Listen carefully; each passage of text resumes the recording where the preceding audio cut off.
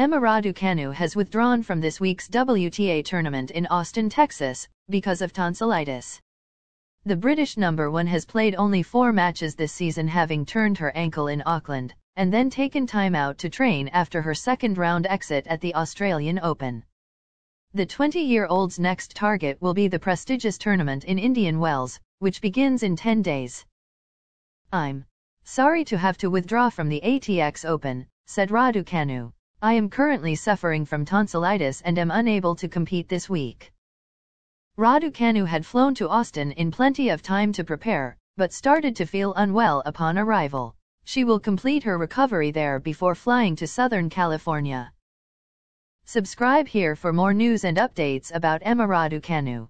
Thank you for watching.